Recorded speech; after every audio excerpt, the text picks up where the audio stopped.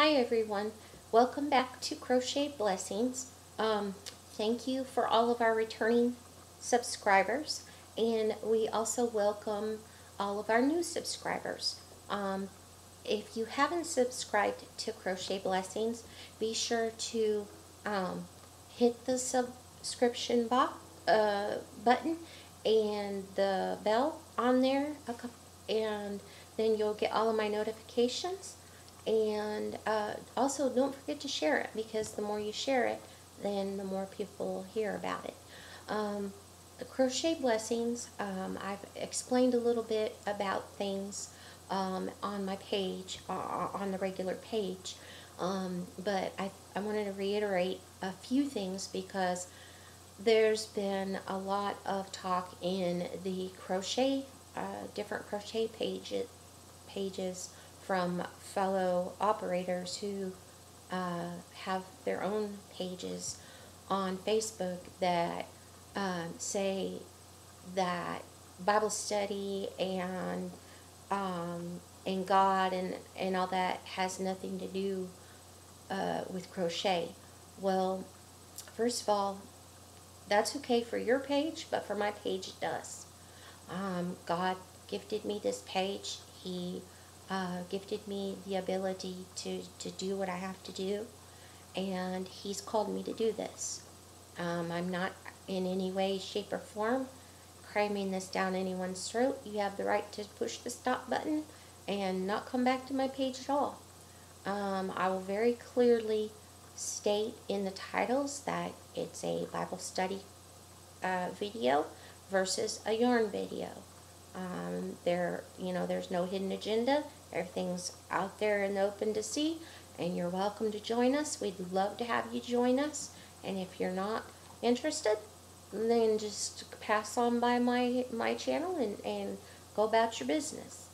The Bible study I talked about doing was Whispers of Hope with Beth Moore, and today's going to be a little bit long video because of the fact that the introduction is pretty lengthy.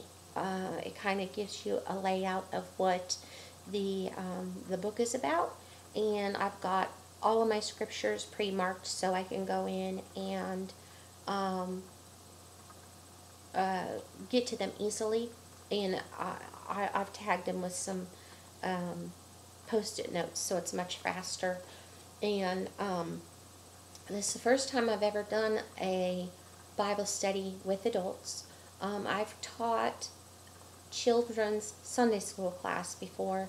For 2 or 3 years I had a toddler's class it was supposed to be 3, 4, and 5-year-olds, and I started out with like 4 or 5 kids at first, and then it grew in the time that I was there to having 17 children by myself.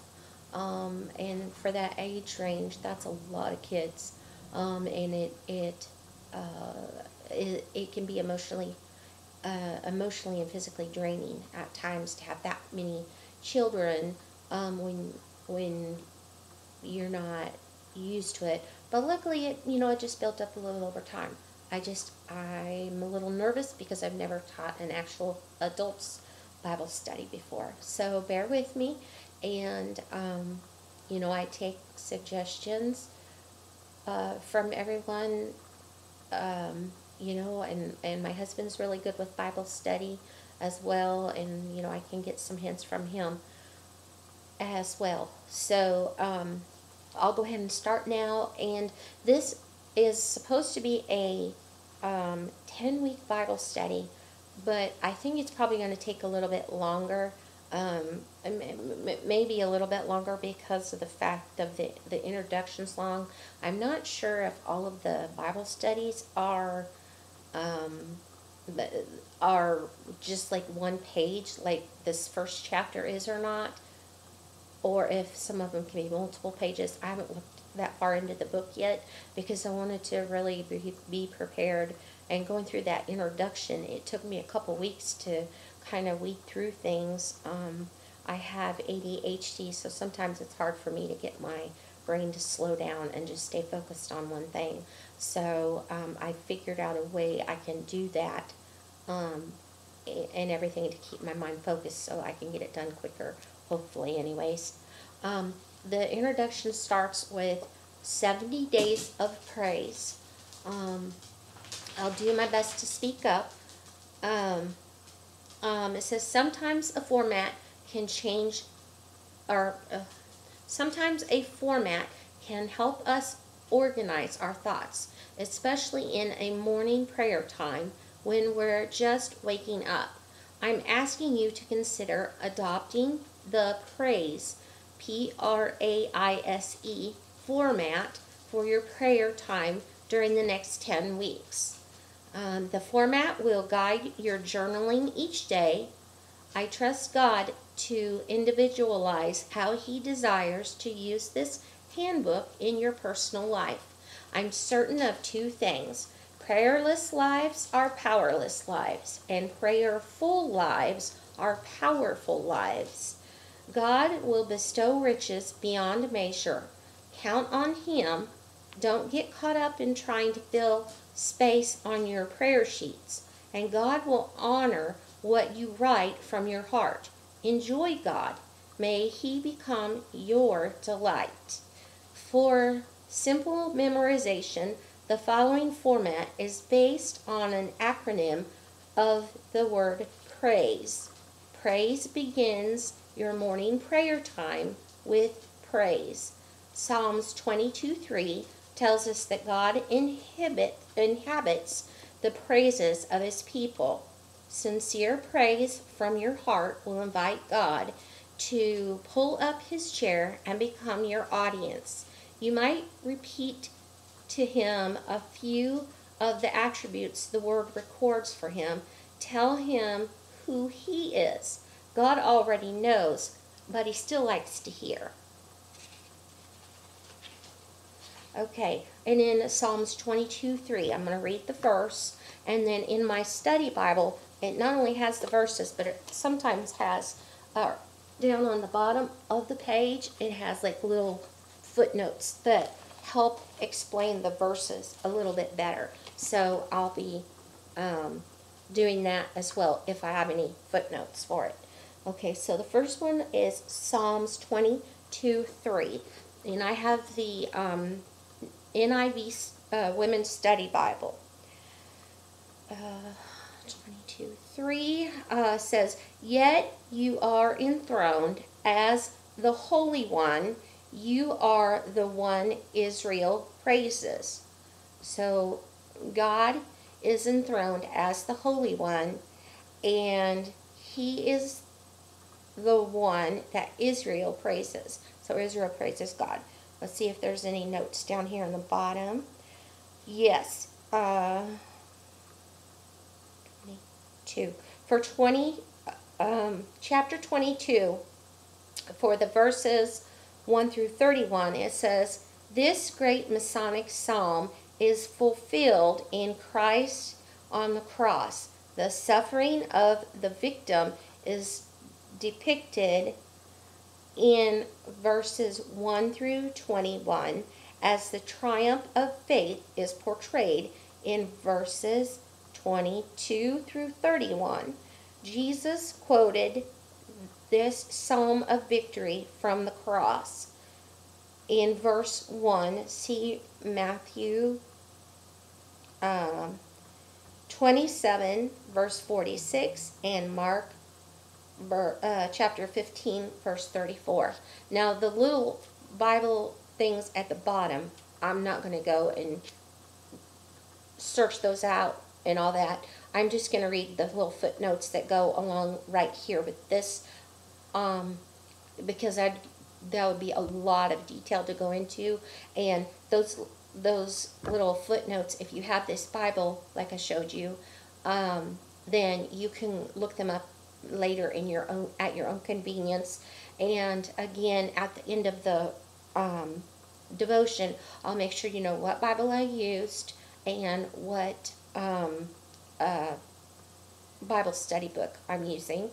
And it's also on the Crochet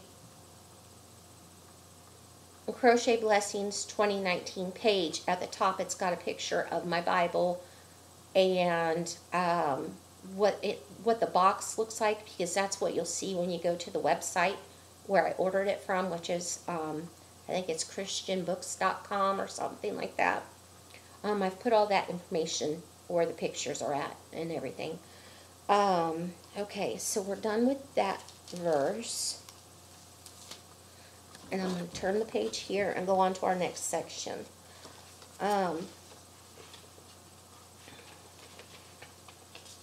Okay, it says, he's wanting to make sure we know who God's making, wants to make sure that we know who he is. Praising God helps remind us he is fully able to do anything we could ask or think according to his will. Tell him how great he is and why you think he is great. You might repeat to him the words to a hymn or worship chorus. Don't try to fit it into a mold. Just praise him with your heart. And one thing on that I have to say is, when I was able to work before, I might be busy in the office doing 101 things, but something would pop in my head, and I knew it was like, okay, thank you, Lord, for giving me this thought. Thank you for the reminder. Just little things. And you hear someone has a family member get hurt or sick or whatnot, and immediately pop in my mind, I start praying for them. I might have been busy doing work, but I was still praying at the same time. So, and it takes practice, and not everybody, does it that way. Every religion's different. All of our beliefs are different. I'm not asking you to believe the way I do.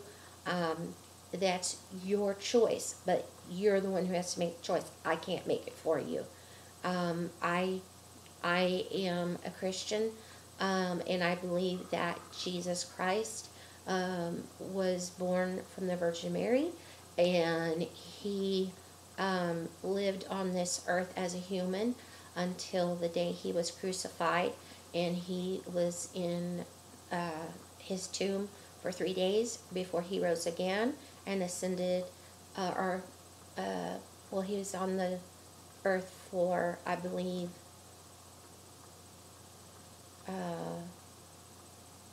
I think we learned at church, it was either 40 or 50 days from the time he had risen from the grave, and then he ascends to heaven. I believe that the only way that you can become a Christian is to acknowledge Jesus as your Lord and Savior, and to accept him into your heart, which means accept his ways and do your best to follow him, reading his scripture, trying to help others know more about God, whether it's inviting people to church or going door to door, knocking, witnessing. I'm not explaining it very good. I'm not used to have to explaining it to adults. And I say it a lot because my thought gets a little stuck sometimes. So, okay, so let's move on. Anyways. Okay.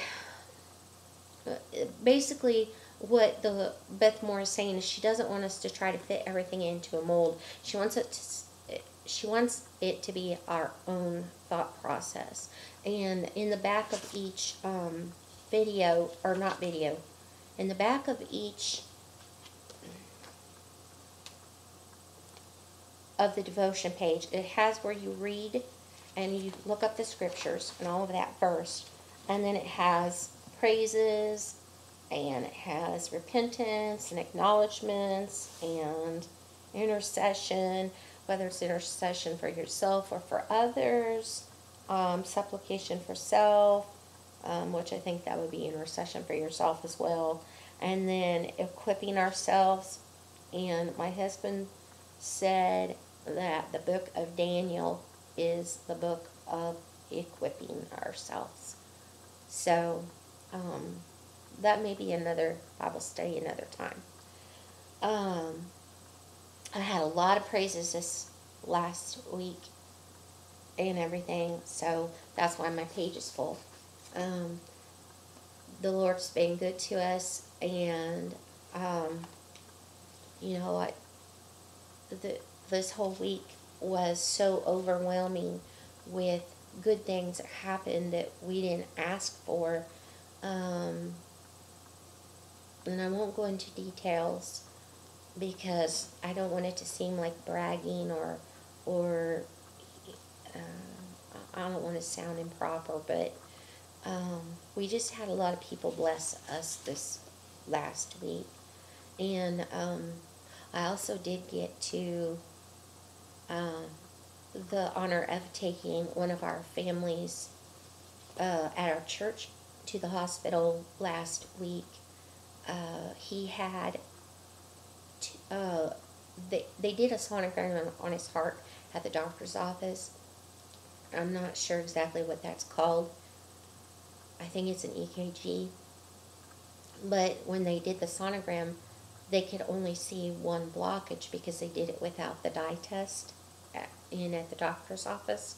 So they scheduled a surgery for him, and he needed somebody to be able to drive him and his wife over there, and then drive his wife back home, and then drive her back over there to get him the next day, and bring both of them back home because she can't drive. She doesn't even have a license. She's not physically able to drive. So anyways, I did that for them, and the doctor came out of the surgery and explained to me that his heart, it comes out like this and then it splits off into like a Y. This heart, or side of the heart, had an 85% blockage in the middle here, so then the veins down here weren't getting the blood flow at all. Very, very minimal blood flow going through these little ones here. And then on this side, it was the same thing, but this side didn't show up in the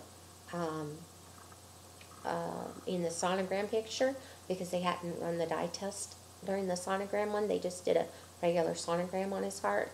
So had they not run that dye test during the surgery, or had he had a heart attack before they got both of those blockages opened and put stents in place, then he would have had what's called a massive heart attack.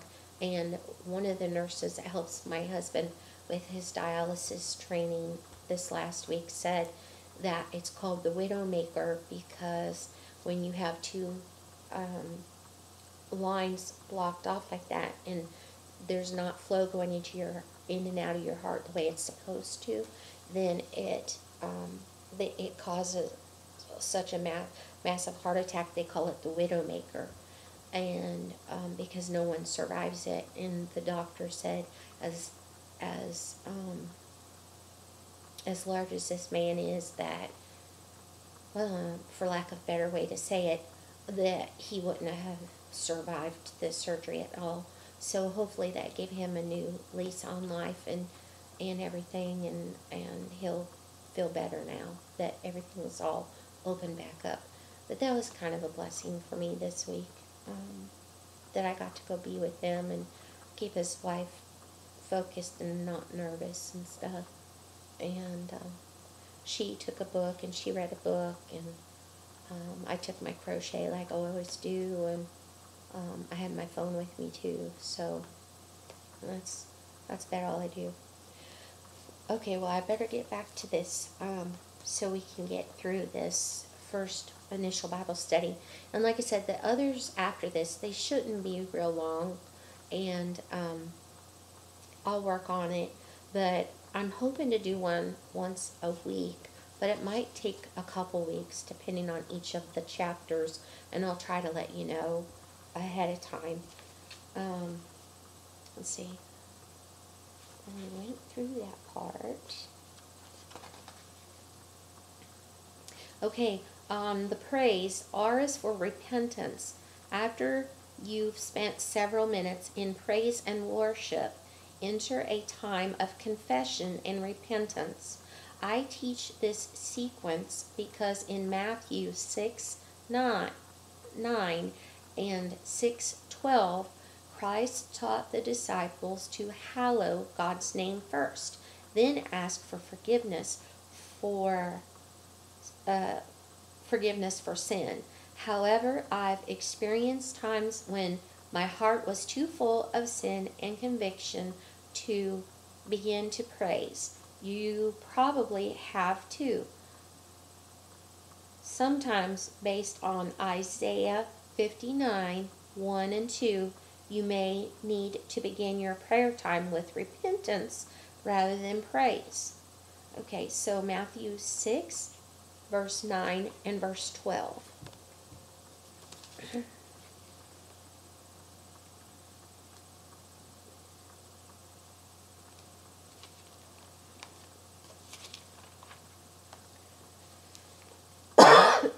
Excuse me.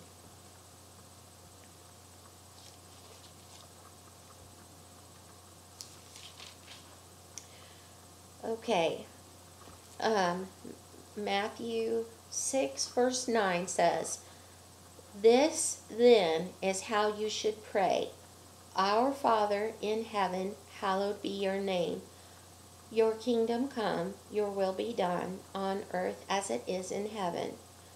Give us today our daily bread, and forgive us our debts as we also have forgiven our debtors. And lead us not into temptation, but deliver us from the evil one." Okay, so I went ahead and read verses 9 through 13. That's basically, it's the Lord's Prayer, but in the NIV version.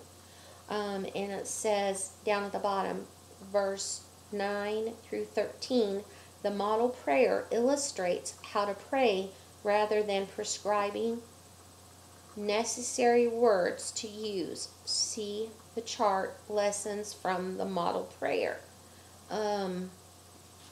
That's in the Bible over here on this top page, which is on page 1265 in the Women's Study Bible that I'm using.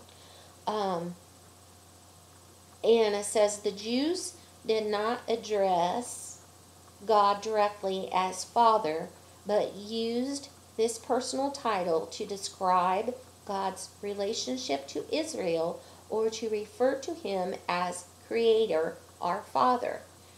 Was a new title used by Jesus, who chose the term Abba, carrying the more intimate sense of Daddy, and invited all who belonged to him to do the same. See in Galatians 4, verse 6.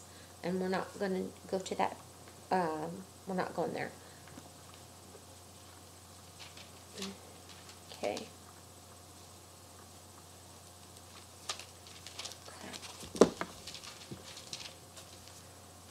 Okay, the next verses were Isaiah 59, 1 and 2.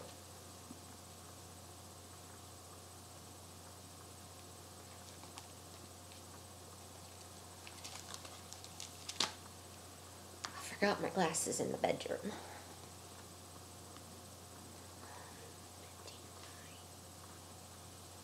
1 and 2.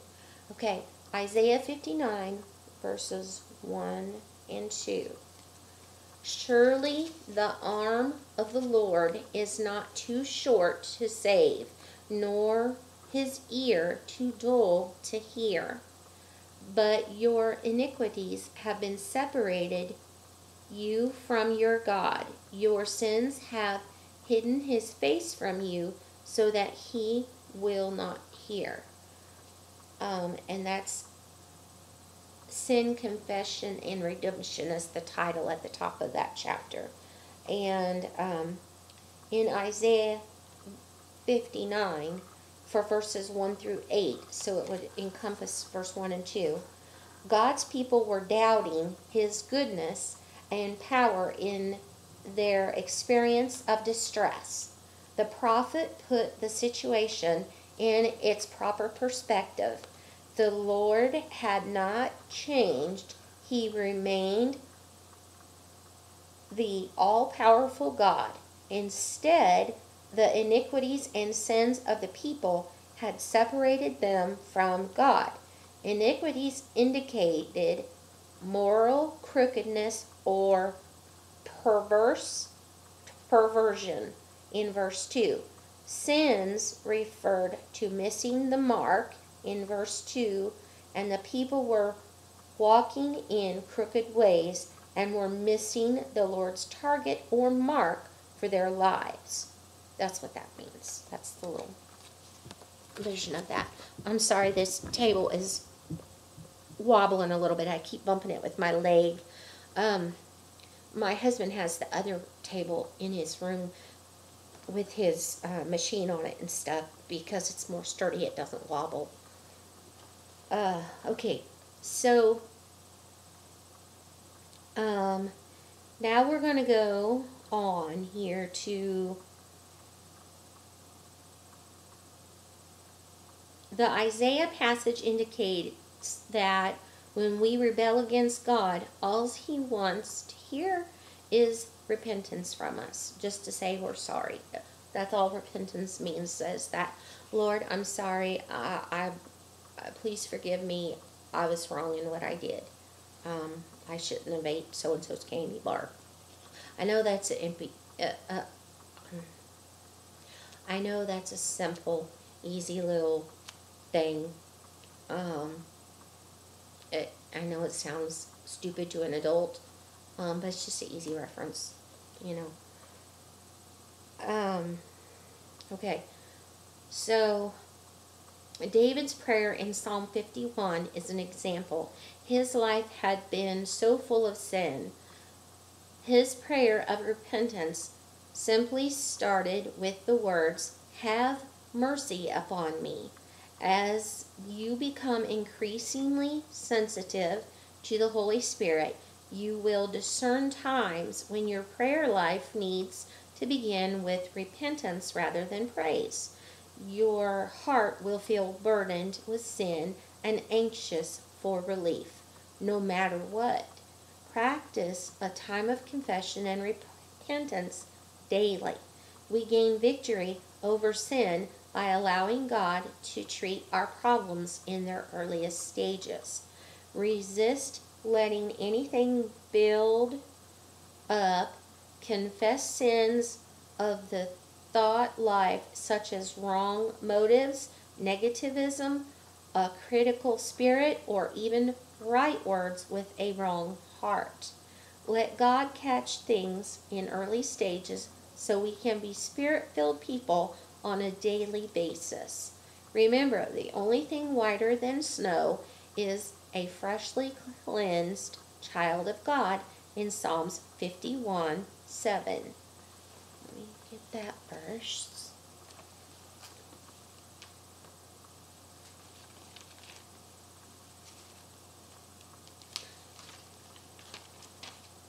I missed that one when I looked through earlier. Okay, so Psalms 51:7 says, "Hear me, you who know what is right, you people who have taken my instruction to heart. Do not fear the reproach of mere mortals. Be terrified by their insults." Let me see if there is anything for 51 that I need to include with this. Sorry, pages are sticking together. It's still so new. 51. Okay, so here in chapter 51, there's no additional notes for that. Okay, then acknowledgement. Having praised him and been purified by him, you are ready to submit to God's authority. Acknowledge his right to rule and reign in your life every day. Then willingly and deliberately submit yourself to his lordship one day at a time. And any day not surrendered to the authority of the Holy Spirit will automatically be lived in the flesh. See Galatians chapter 5.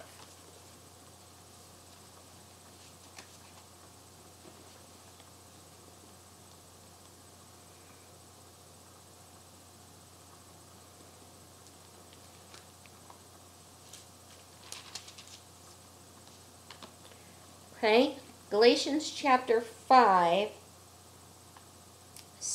Oh, it's a long one. It's 25 verses. Okay, so bear with me. It says freedom in Christ. That's the redhead titles of the chapter for that part. It says, it is for freedom that Christ has set us free. Stand firm then, and do not let yourselves be burdened again by a yoke of slavery. Mark my words. I, Paul, tell you that if you let yourselves be circumcised, Christ will be of no value to you at all. Again, I declare to every man who lets himself be circumcised that he is obligated to obey the whole law. You who are trying to be justified by the law have been alienated from Christ. You have fallen away from grace, for through the Spirit we eagerly await by faith the righteousness for which we hope. For in Christ Jesus neither circumcision nor uncircumcision has any value. The only thing that counts is faith expressing itself through love. You were running a good race.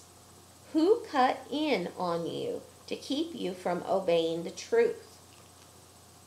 That kind of persuasion does not come from the one who calls you.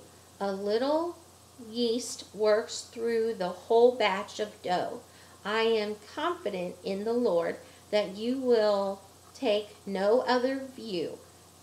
The one who is throwing you into confusion, whoever that may be, will have to pay the penalty. Brothers and sisters, if I am still preaching circumcision, why am I still being persecuted? In that case, the offense of the cross has been abolished. As for those agitators, I wish they would go the whole way and emasculate themselves. Then the next title is Life in the Spirit. You, my brothers and sisters, were called to be free, but do not use your freedom to indulge the flesh. Rather, serve one another humbly in love, for the entire law is fulfilled in keeping this one command: love your neighbor as yourself. If you bite and devour each other, watch out, or you will be destroyed by each other. So I say, walk by the Spirit, and you will not gratify the desires of the flesh. For the flesh desires what is contrary to the Spirit, and the Spirit is what is contrary to the flesh. They are in conflict with each other, so that you are not to do whatever you want. But if you are led by the Spirit, you are not under the law. The acts of the flesh are obvious: sexual immorality, impurity, and debauchery, idolatry and witchcraft, hatred, discord, jealousy, fits of rage, selfish ambition, dissensions,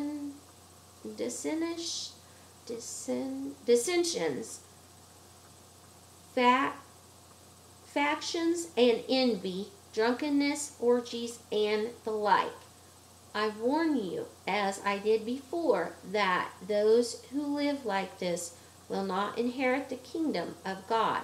But the fruit of the Spirit is love, joy, peace, forbearance, kindness, goodness, faithfulness, gentleness, and self-control.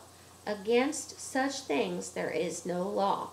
Those who belong to Christ Jesus have crucified the flesh with its passions and desires. Since we live by the Spirit, let us keep in step with the Spirit. Let us not become conceited, provoking, and envying each other. And then the little footnotes here says in chapter 5, verse 1 and 2, again, Paul challenged his friends in Galatia to stand firm in their faith and not to return to the bondage of the law. Christ died to set free, while the law continues to enslave.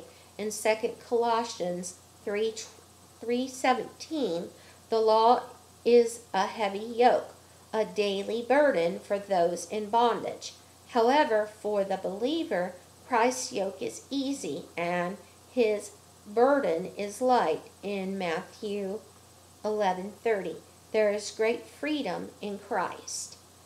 In chapter 5, verse 13, it says, justification by faith does not require works, but it does result in godly living.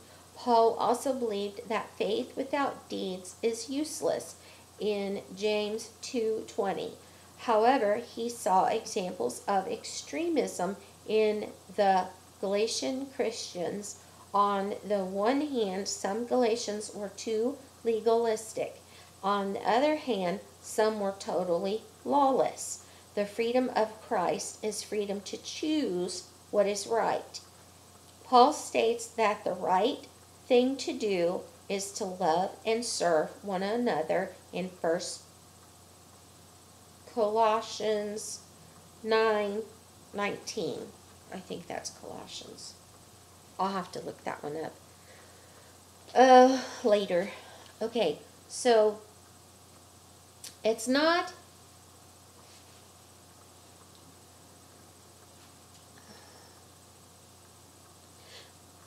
the reason that you take one day at a time. First of all, is nobody's perfect. We cannot be perfect and absolutely 100% good every minute of every hour of every day. All of us in some way, shape, or form in our lives fail. It's not that God wants to be a cruel God or a punishing God. He just wants us to realize, hey, we shouldn't do that. And he wants us to be willing to say, God, I'm sorry. I guess I shouldn't have done that. I was a little too hard on so-and-so.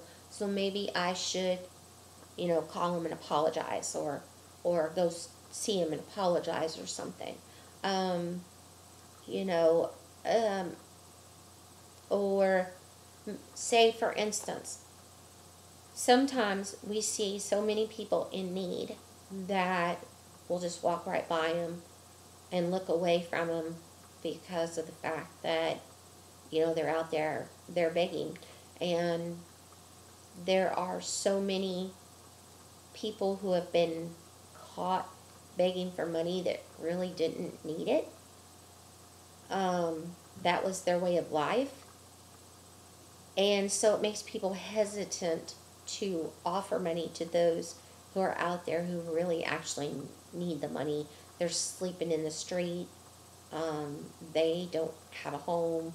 no vehicle. You know, they barely have clothes on their back, and they live from day to day. Some days they may get to eat, and other days they may not. Um, he just wants us to live the right way and take care of ourselves and do the best we can to help each other. Do you remember at the beginning, at my last video, I said how God doesn't want us to think, well, we have more money, so we're higher up and we're better than you, and you don't count. And then down here, somebody who doesn't have as much money, they aren't worth anything. And I said, it's not that. What God wants us to do is come together in His hands together, and form a family, a loving family that's supportive of each other, because what gifts we have another doesn't have, but yet we might be able to teach another person gifts that we have. It comes easy to us, but it's difficult for them.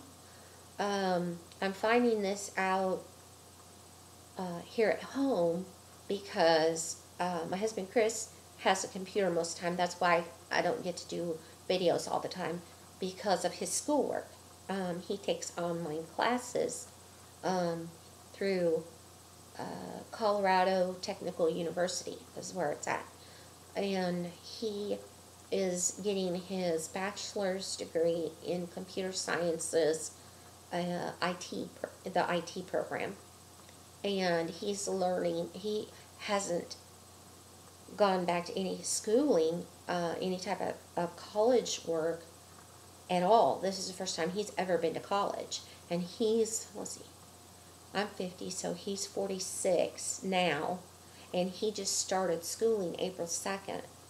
And, you know, he did truck driving for over 17 years. And then for the last, let's see, 2.5 years, almost 3 years. In April, maybe April it was 3 years. Anyways, it doesn't matter. My thoughts get lost too easy. You know, he's never been back to school, so he doesn't quite understand certain things. And with his classwork being online, he can have it come over the speaker on the computer, or he'll put headphones in and listen to it with his headphones, which is fine if I'm trying to do stuff for my personal thing too. And he'll be listening to it, and he might not quite understand the computer sciences stuff, but what the instructor is telling him, I understand, because I already went to school and earned my associate's degree in business office careers, and so I know a lot about the computer programs on the computer hard drive itself and how they interact. I did a lot of database management.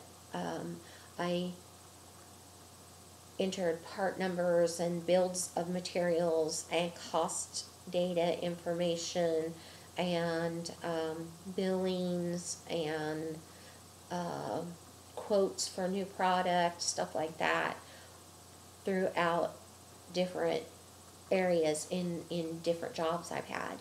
So to me, it's familiar because I went to class for 3 years because of the fact that I wanted extra credits toward my degree, and then on top of that, my on-the-job experience and learning the different things. I've learned a lot of real estate management for property management stuff, and then I've learned a lot of engineering stuff and human resources. So I have a lot of that background. I don't have the ability to do that anymore due to my arthritis and my brain focus gets off a lot. So, okay, so let's go back here to this next part. We've pretty much talked about repentance. We're in Galatians 5. I read that. Okay.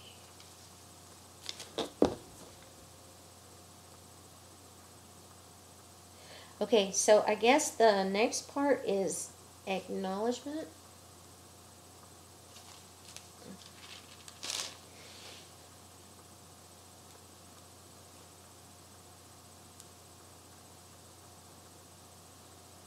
Oh, no, I did want to read this other part because I was reading it through it in my Bible, and it says Galatians page 1584.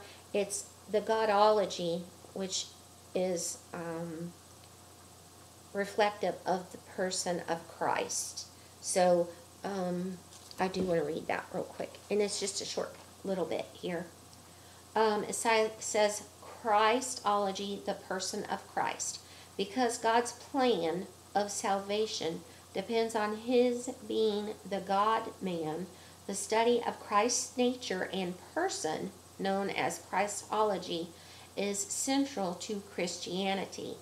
If a Christological position is in error, other doctrines will also suffer.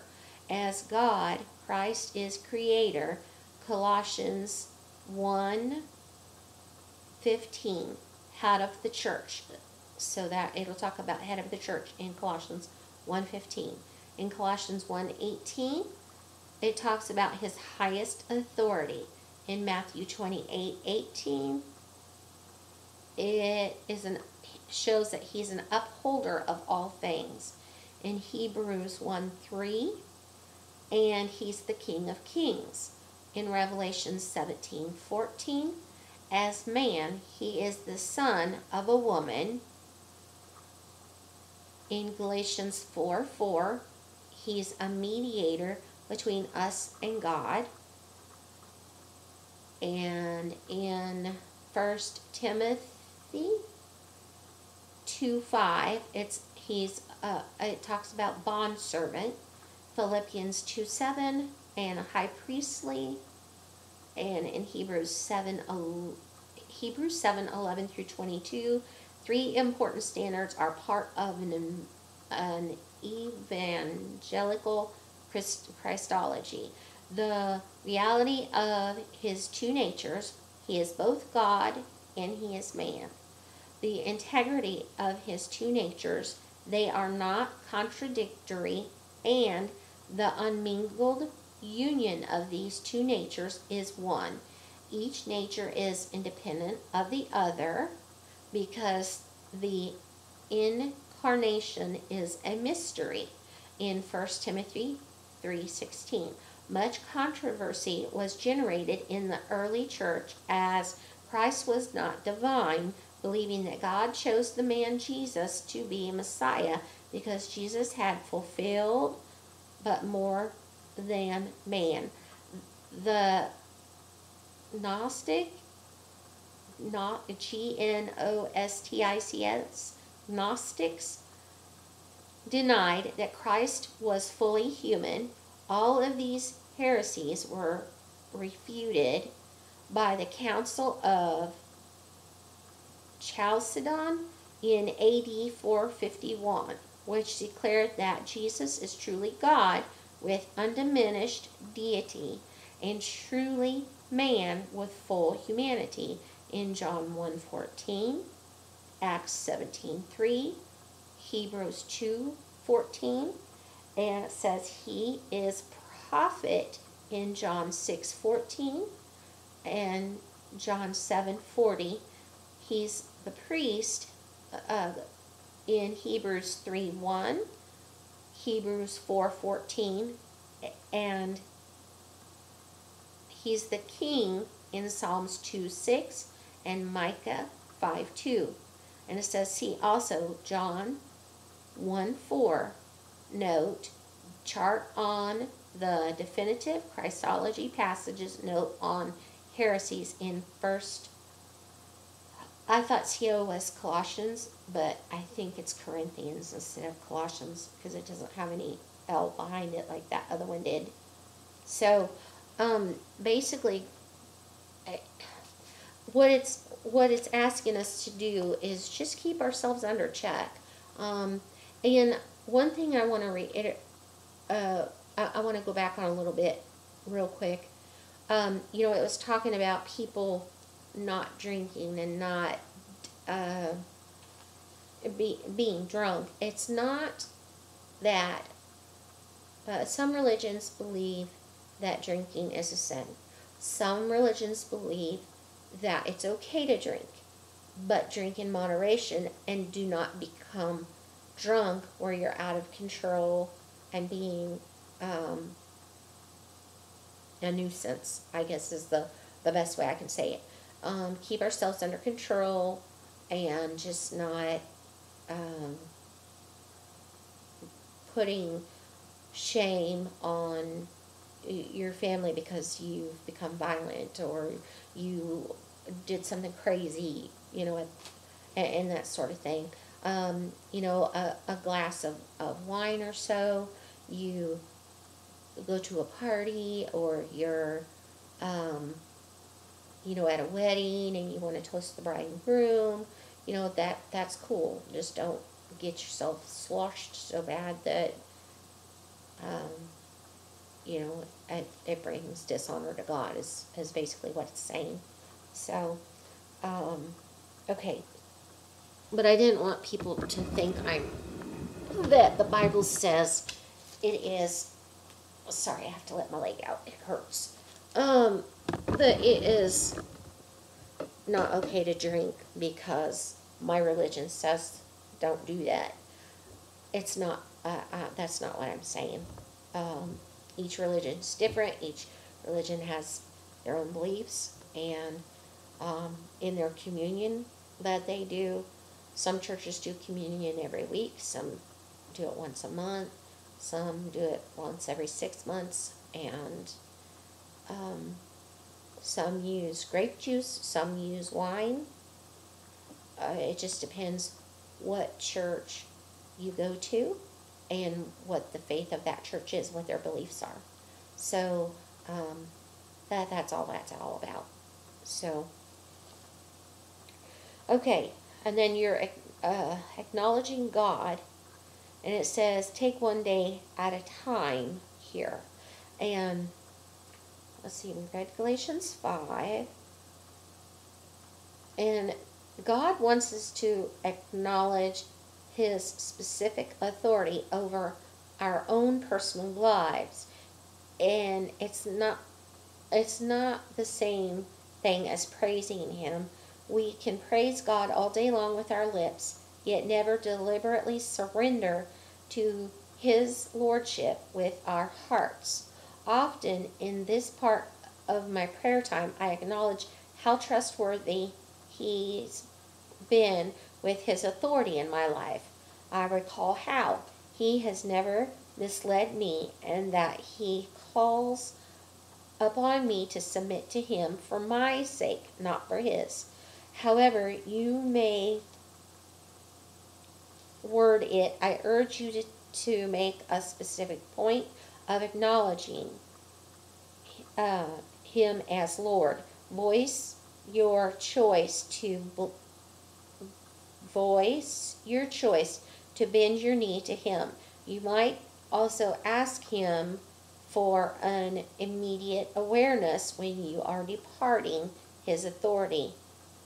Acknowledge God's goodness to you in the past and thank Him for His faithfulness during times you've allowed Him to be the uncontested Lord of your life. This is a very important step. Please don't skip it. And then intercession with the praise part is praying for others. And I'm overwhelmed by how many people need prayer. The list is never ending. If you have a long prayer list, you might divide the list into days of the week.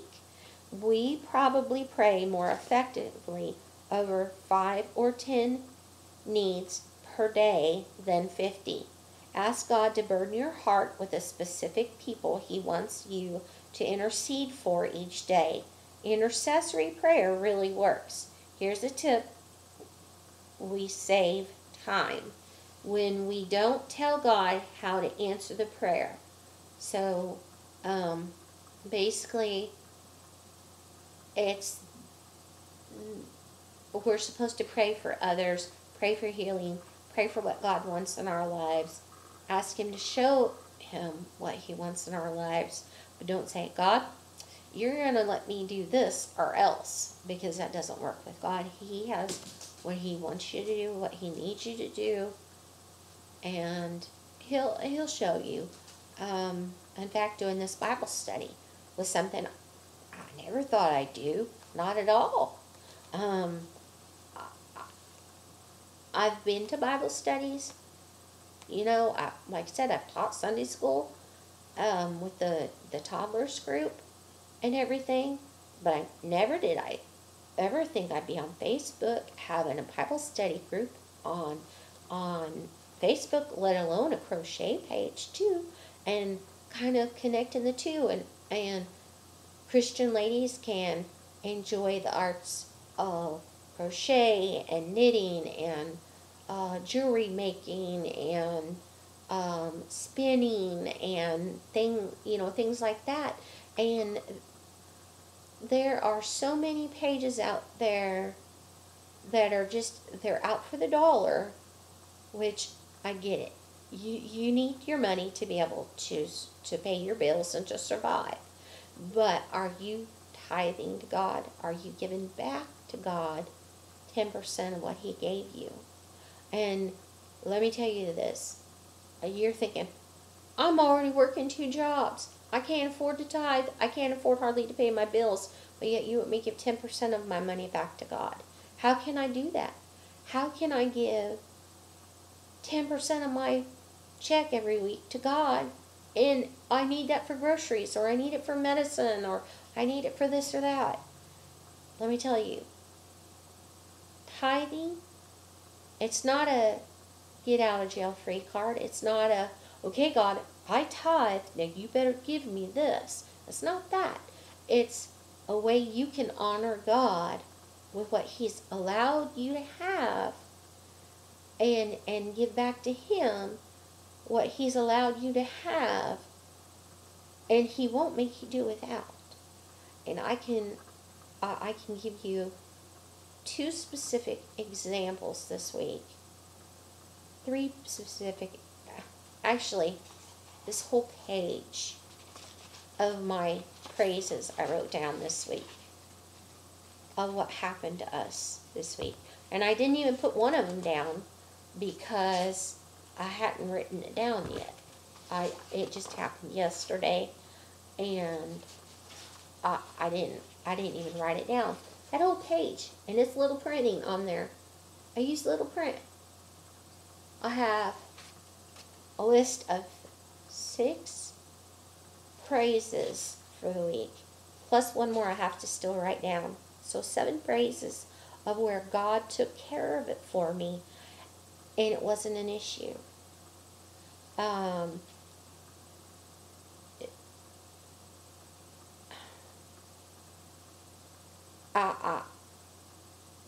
I can't exactly describe how it works. Other than, we tithed faithfully. And I had set in my mind, we're not touching that money. That's God's money. I'm not touching that money because that's God's. And every time something happened, there was something there waiting for us. For one instance, I was at the pharmacy, and I went to get my prescriptions, and I was like $20 short on my money for my prescriptions because I have to get a reimbursement for something. and I hadn't turned in the receipts yet. Well, I got there, and I asked the pharmacist to hold them for me, and then I'll be back later on and pick them up within a week. And they were going to hold them. Well, this lady heard me say that I had to put 2 of my prescriptions back, and she came up and offered to pay for all my prescriptions for the month. And I said, oh, no, no, no. I don't need that much money. I'm just short, this little bit. And she wouldn't hear of me not taking my medicines home with me. So she paid $20 of what money I had toward the prescriptions, and then I paid the rest with my debit card. And another thing happened. We were in at Ruler Foods here where we live at. And I got in there, and I rang up all my groceries, and I paid cash because I knew I had a certain amount to pay with in cash, and then the rest I'd pay on my debit card. And, it wasn't a problem. And I went into the Ruler Foods, and I gave them, example is $33 I had in cash, exactly, no more. And we rang the groceries through, and I knew I had a certain amount on the debit card. Well, for some reason, my debit card wasn't going through, and I know the money was there because I checked before I went in the store. And because our transactions come out immediately and stuff. So I checked before I went in the store how much money I had to spend and everything. And I got up to the register, and I paid the $33. Once, tried my debit card, it wouldn't go through. Twice, tried my debit card, it still wouldn't go through. And the third time, they called the manager and asked what we should do, because if I run it through a third time, it would lock my card down for the whole, until the weekend was over, because it was, over Friday or Saturday or something. So it would have been, my card would have been locked down the whole weekend, and I couldn't have used it at all to get groceries or pay the rest of the bills or whatnot. And the manager there, I took some stuff off, and she came up there because she had to use her key, and something wasn't coming off the way it was supposed to come off, and all of that. And so we told her what was going on, and she goes, okay. And she took off what she had to take off, and then she gave me like a discount of some sort to help out and everything. And then the cashier was standing there, and she goes, oh, I don't know, I just got to do this. And she went around, and she ran her debit card through on my transaction and paid for my groceries because my debit card wouldn't work. And I was free to walk out the door, and I didn't have to come back the next day and pay for those groceries that they paid for. I didn't ask for them to do that. I was frustrated because my card wouldn't work, and I knew the money was in there. I was very upset. But they blessed us with our groceries for that week. And I said, do you know what a blessing this is to us? And she goes, yeah, I can tell by your behavior that you weren't expecting that. And I said, you're right, I wasn't. I'm very, I'm taken aback by the fact that you did this. And anyways, I told her what was going on in our lives and what had happened with our car, and how my husband Chris is doing home dialysis now and stuff like that. And we'd been through trainings and everything, and so I told her what happened, and she just was stunned at what we were going through. And she goes, well, I'm really glad. She goes, at Ruler Foods, we truly love our customers. and we do what we can to help them when we can. And I was so blessed that day and so overwhelmed, and I knew God did it, and I thanked Him right away. I'm walking out the door, and I'm crying, and I'm going over to go meet the bus and everything, and I'm crying this whole time saying, God, thank you for what you did, thank you for providing for us, even though we didn't ask it for it. He showed me physical evidence, that He was in control.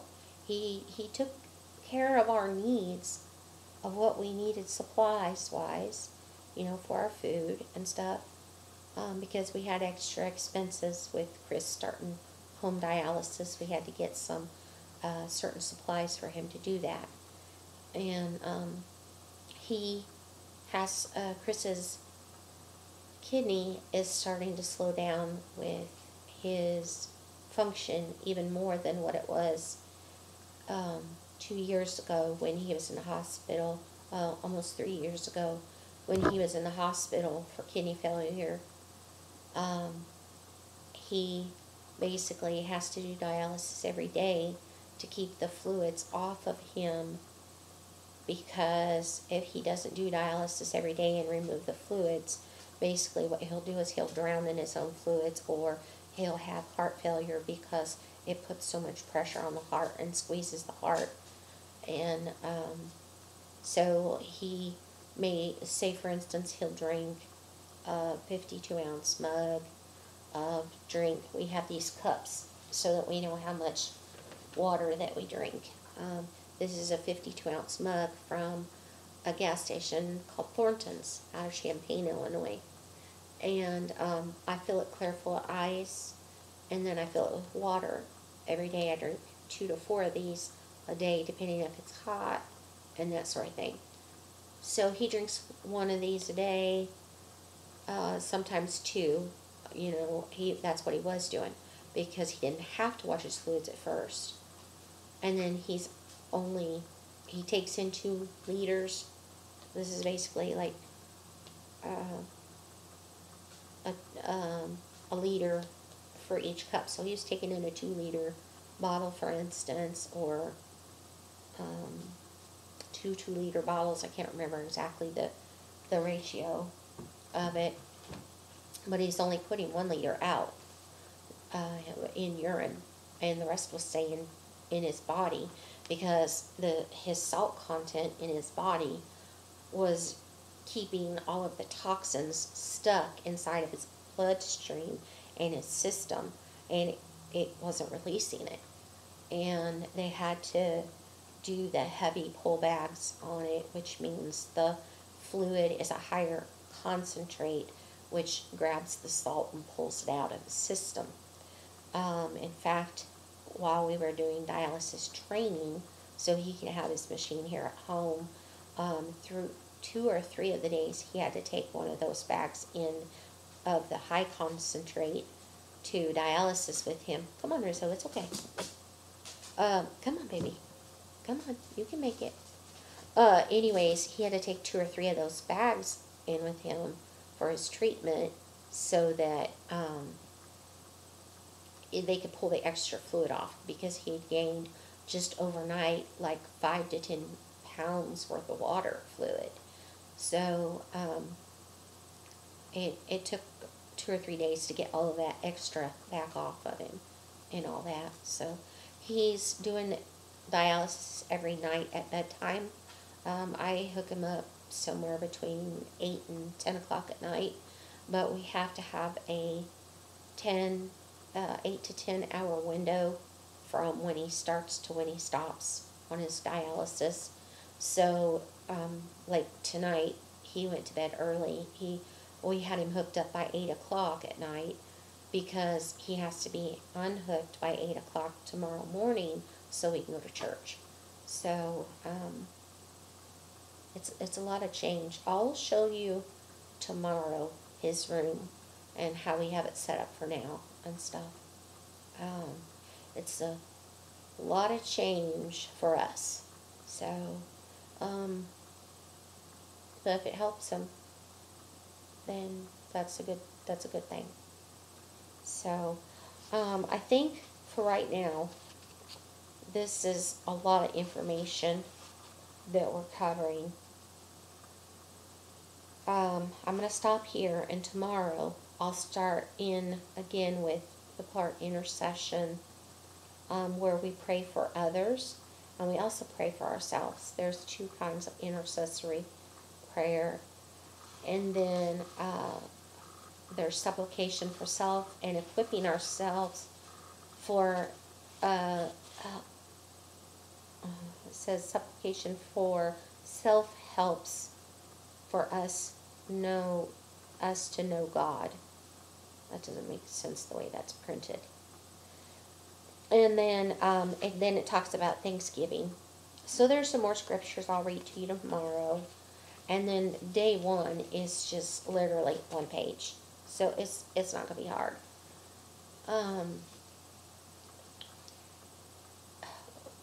One thing that I can say with the praise and the fact that God takes care of things for you, even though you may not see it going on immediately to the forefront of your immediate urgent needs, I can tell you for a fact that God is working on it. If you're faithful to God, if you are in His Word, if you're interactive with Him with your prayer for not only yourself but others, if you are of service at your church, if you are of service in your community, and you use your gifts to help others learn and know more about God, if you're in tune with God and what He wants in your life, He's going to provide for you.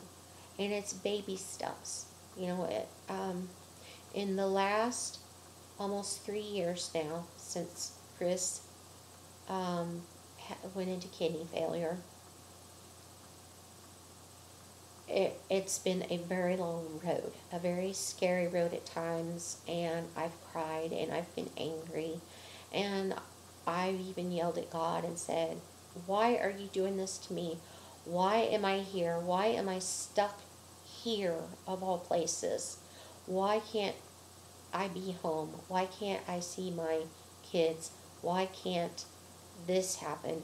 Why won't this person leave us alone? It's been very intense for Chris and I for 6 years.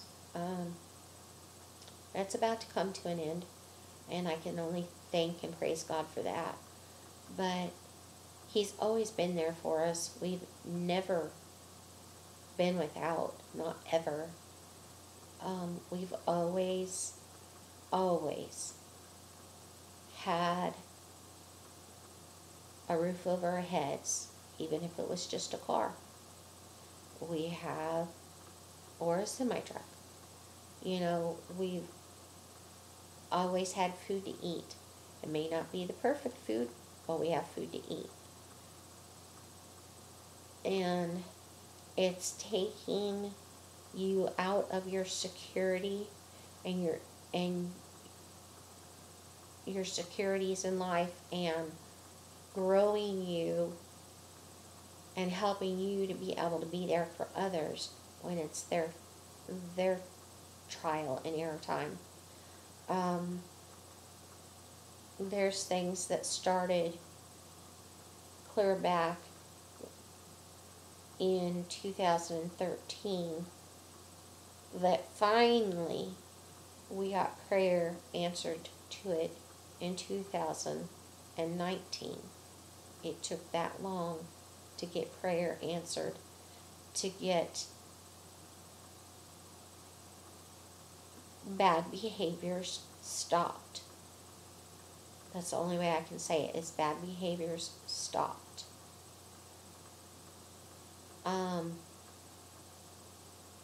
I have been under intense amounts of stress and pressure and anger at times that it was beyond what I could deal with emotionally. And that's calming down now, you know. And I can only thank God for that. That's the only way it's happened, is because God softens someone's ear, God softens someone's heart, and they listened to what we said. They understood what we said. They checked into it, and they fixed it. They finally fixed it after 6 years. It took 6 years to fix it.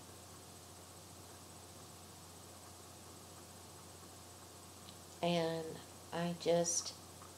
I'm at a relaxed, semi-relaxed state. You know, we have a roof over our heads. It's not in the best neighborhood, but it's not as bad as we've been in. We've been in some pretty bad areas before. It's really opened my eyes to how different it is in my hometown than, say, Dallas, where we lived at before. And it's not all areas of Dallas, it's just certain areas. I've seen things I hope my children never see. I've seen bodies pulled off of the trains or the buses because they had overdosed on drugs and passed out and started seizures on the trains or on the buses, and they had to get them emergency medical help. I walked up, there was a gentleman in a wheelchair on the platform of the train station, all slumped over, and I couldn't get a response from him. He couldn't respond to me at all, and he was sweating profusely. And because of the fact I knew my former mother-in-law and my mother had diabetes, that profuse sweating was one of the signs of diabetes. And so I had to call 911. I told them what the issue was. I told them that I think they're in diabetic shock of some sort because there's profuse sweating, cold and clamminess to the skin. I just told them, you know, I can't get the guy out of the wheelchair. He had tied himself in somehow, and I didn't know how to untie what he had tied. And you know, teenagers, men in their 20s, pull off the trains or off the buses, laying them down on the sidewalk to get them laid out to do CPR or smelling salts or, you know, anything to try to get them pulled back around. And it just, the homelessness, yes, there's homelessness here in Illinois. Where I'm from, I do know over in a few places there's homeless people around in certain areas, but it's not as bad as down in like the larger cities, like in Dallas, or even Denver. It's pretty disheartening to see what some people are going through. I always tell myself it could always be worse than what we have now. Always. So just, you know, just pray about things for others. Pray about things for yourself, yes, but pray about things for others, and be grateful and thankful to God and listen to what He's telling you. If you listen with your heart, you pray and you ask the Lord to come to you in the Spirit. Lord, come to me in the Spirit. He will if you ask Him and invite Him to. The first time I had where God came to me in the spirit. I felt him, and I felt safe, but yet at the same time, I was scared, but yet excited all at the same time, because I was like, I had a little, like, okay, I know, I know that's got to be you, God. Is that you, God? Show me it's you. And it took my breath away, and I just felt warm comfort and peaceful, and just calmness overcome me. Just a calmness overcome me. And I've talked to God many times where, I'll be praying, and then I feel his spirit and his presence with me so strong. I can't. It's like, it's almost like bowing down before God, and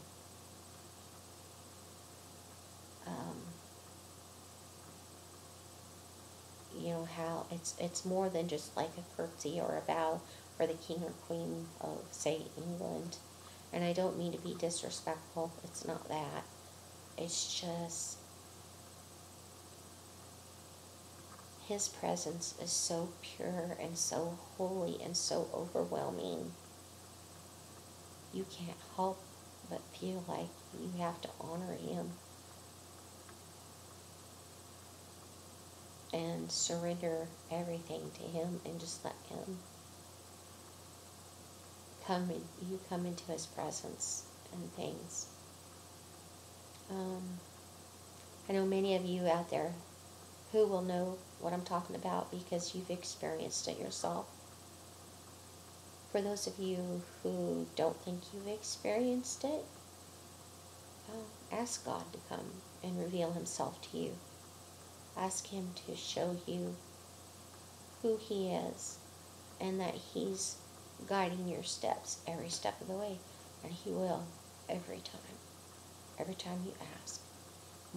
It might take a while, but just keep praying. Don't ever give up, because you never know when it's going to be the day that God grants your prayer and your wishes of, Lord, how can I get past this situation and make things right again, or make things better again?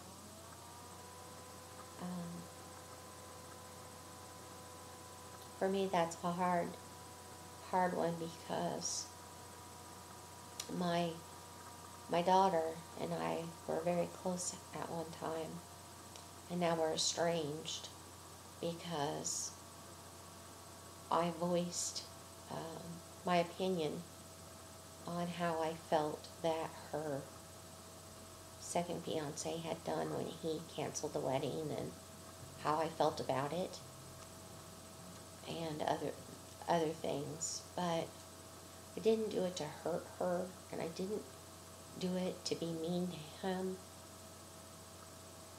I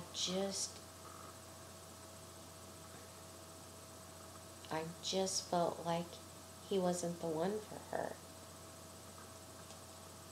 He wasn't ready to grow up yet and be the adult he needed to be connected to my daughter. And we'd always been straightforward, honest about everything. From anything from, that blouse looks horrible on you, Mom, go change your blouse. Why don't you put this one on, it'll look better. Anything like that, simple, to the very difficult issues of life. And, I told her why. I said, I've dealt with this one instance for, at the time it would have been 4 years or so. And I said, it's very stressful. It hurts. It's not something I want to see you go through. You deserve better than that. And it wasn't that I put her on a pedestal that she was better than people, than anyone else. It's just she deserved better treatment than she was receiving. And, I said it wrong, and it hurt her. And she hasn't spoken to me since. So the only thing I can do is just continue to pray about it. And, maybe God will soften her heart and soften her ear, and maybe we'll be able to talk again soon. So, well, it looks like I've already talked your ears off for an hour and a half. I use my examples of my own life so that, it helps you understand that, yes, God is there.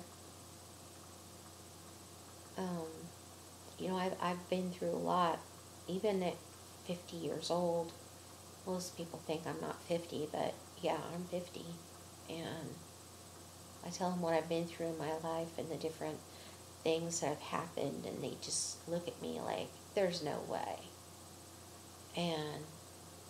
But I honestly feel that God has had me go through all these different things so that I can be there for others with my compassion and my own learning experience, and say, it's not just you, God chooses us, and we have to be willing to say, yes, God, I want to follow you. Yes, God, I want you to be in my life. It's not anything He's going to force on you. It's not anything I'm going to force on you.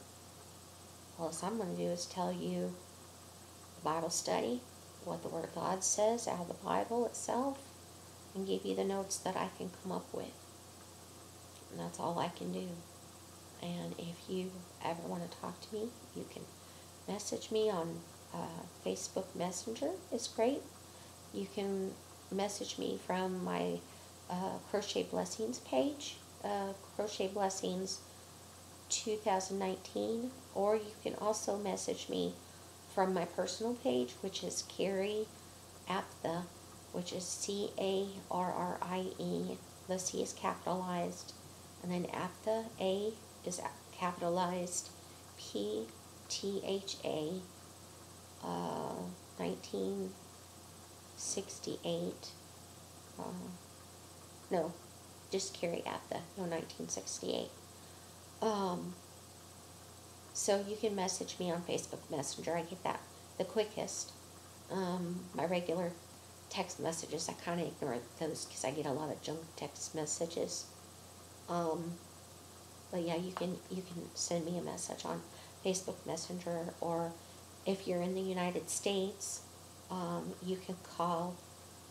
My phone number is posted there on the Crochet Blessings website, where you can contact me. And if I don't answer your number, it's just because I either, one, don't know who's calling, or two, I may be in a doctor's appointment for myself or for my husband Chris. So just leave a message, and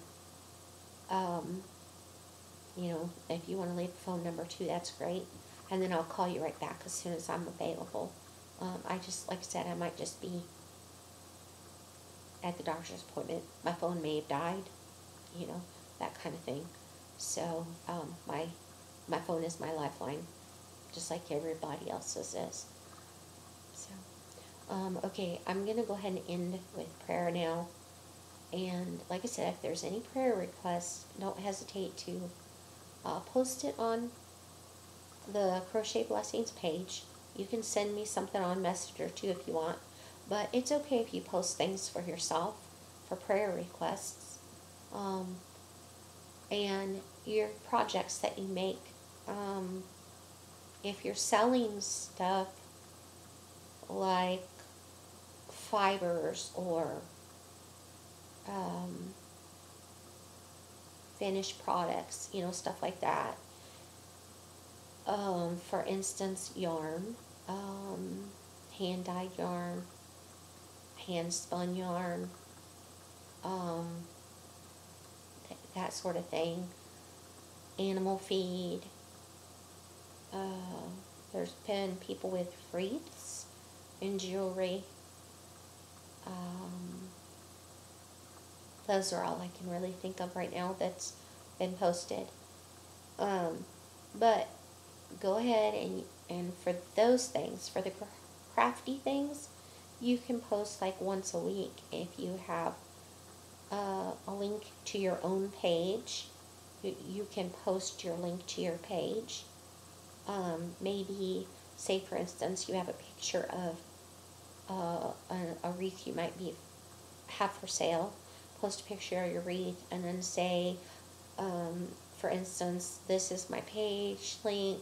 Please stop by and see if we can help you with any of your home decor or decorating needs, stuff like that. That'd be okay once a week. As far as pictures of your personal, like crochet and knitting and loom knitting, stuff like that, you can show that anytime. That's okay to show that kind of thing every day, for that matter. But if you are posting pictures, it has to be preferably in English so that we can all read. We can all read it. You can still have your own language there, as long as it has a way that we can read it in English. That would be great. Also, a link. Say, for instance, you're working on a baby blanket, and you're working on a specific pattern, like the midwife blanket. If you post pictures of your midwife blanket, what I want you to do is post the link to the site where you got the pattern from. Say, for instance, you got it from Fiber Spider on YouTube. You would copy his link on his page of the pattern the video tutorial he did. And that could be done when you go to share it, and tell it copy link, and then put it on the Crochet Blessings page on Facebook and paste it in there along with your picture in it, and then post it, and it'll upload it up onto the page. Those are fine, but it has to have a link back to and give credit to the person who designed it and where the link came from, because it can be considered, I think it's called plagiarism, something like that. It's been a while since I did all that English stuff in school. And you don't want to take credit for someone else's work when it's not their work that's being posted. If you have any questions, don't hesitate to ask. I don't mind answering questions. Okay, so let's pray. Dear Lord, thank you for all of us who have gathered here for this Bible study. And the first little bit is an awful lot to learn for anybody.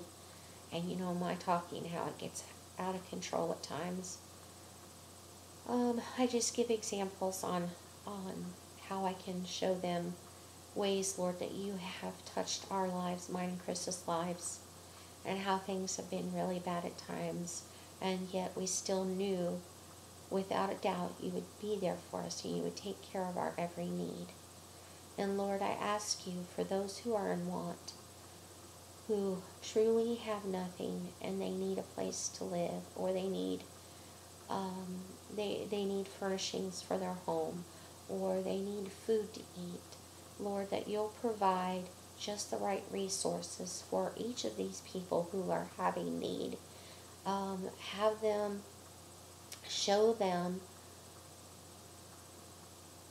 where it is you need them to go for this help. Be exactly precise where they see it without any second thought of it. It just comes natural, the thought process. It's like, oh yeah, I didn't think of that. Lord, just help them understand what you're trying to tell them and help them be able to hear you. Lord, be with those who are sick and hurting. Maybe those who have lost loved ones, Lord. It's not an easy thing to go through physical ailments and losing loved ones. And we all heal, and we all mourn, and we all have our own timing in how quickly we can do these things. Our emotions need to be able to be back in check. Our spirit has to be refreshed and guided again.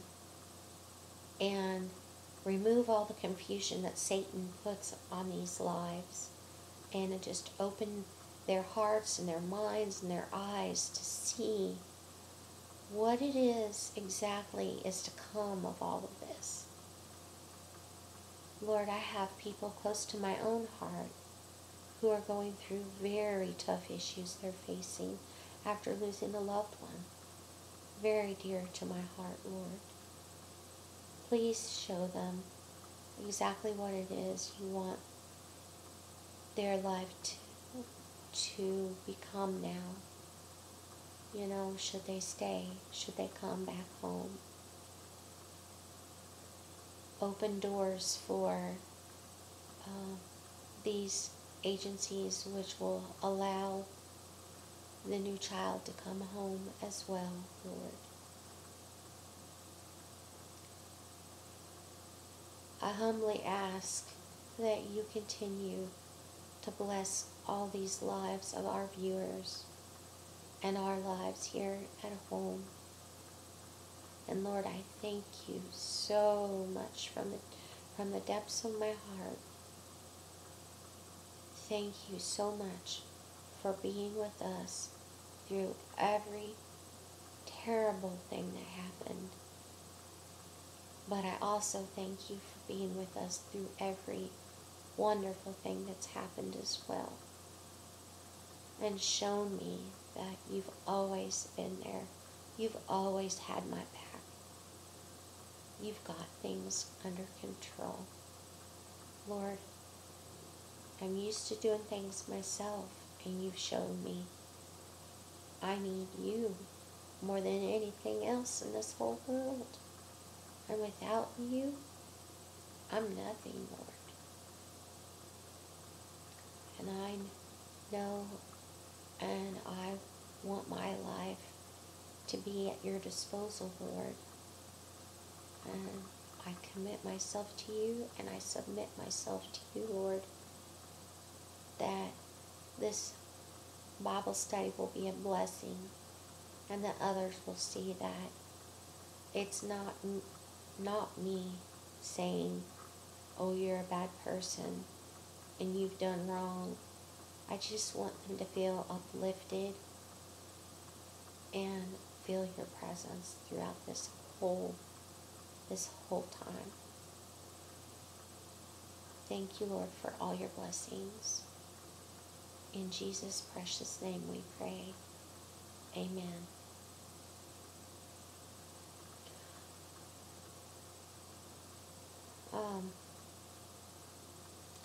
I'll say one last thing. Just know that I'm here. Anytime, day or night, you can message me. I keep the ringer on my phone on, so I'll hear it if it goes off. And if you need prayer, I'll do my very best to hear and wake up and be there for you all. And then I'll continue, of course, praying outside of that on my own. Well, I love you all very much, and I thank you for tolerating this long video. And I just pray that y'all have a wonderful weekend. Today's Saturday, tomorrow's church, and I'll upload this, and I hope that this is a bit of encouragement tomorrow for those who can't get out to go to church. And I'll try to finish this up tomorrow after I get back home. I'll finish up chapter 1. And I'll try to get them done somewhere between Thursday and Saturday. That way they can be uploaded by Sunday morning for y'all to enjoy during your church time if you want. Or you can save it for any day of the week. I just have to be careful to schedule around Chris's online classes so that he gets his homework turned in on time and everything. So, y'all have a good rest of the day and be blessed.